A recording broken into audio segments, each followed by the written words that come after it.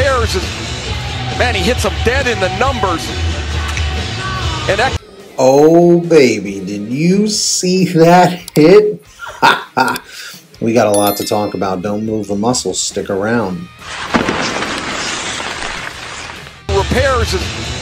Man, he hits him dead in the numbers.